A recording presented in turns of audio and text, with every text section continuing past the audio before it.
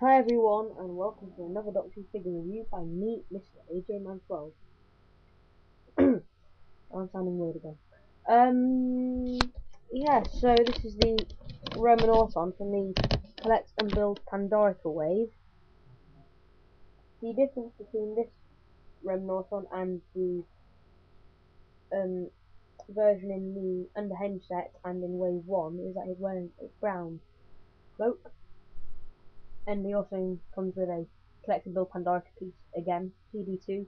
Doctor Who and the Autumn Invasion, Part 2, which is logical because he's a Roman Auton. So, yeah, just start off by comparing the two figures.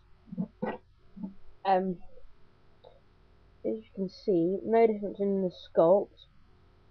This Pandorica version, his skirt seems a lot more weathered and seems to have a lot more dirt on his ankles.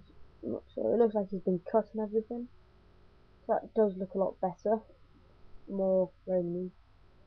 He's been tanned on the arms and on the legs, but not on the face, so it's weird. His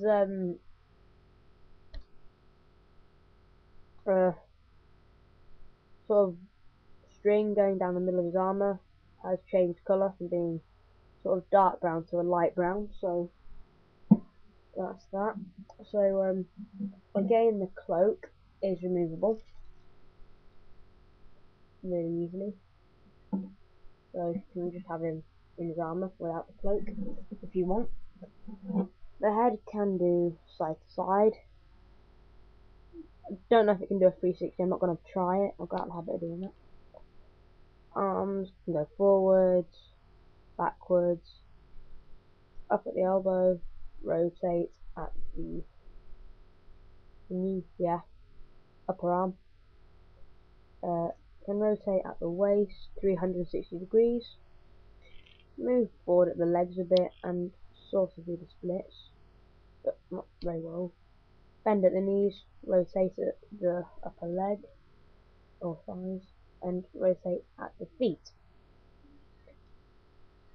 So, yeah, again the swords are removable and can just fit into the hands. And again, if it just pops out, then no problems, just goes in and stays in.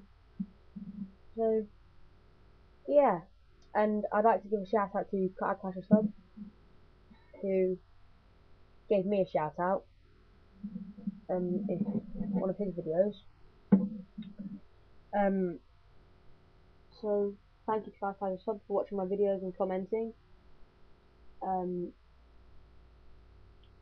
And yeah, please feel free to comment, rate, and subscribe, and stay tuned for the rest of my Pandorica reviews, which will all be done this afternoon. Next one is the Cyberman Pandorica Guard. Well, that's funny.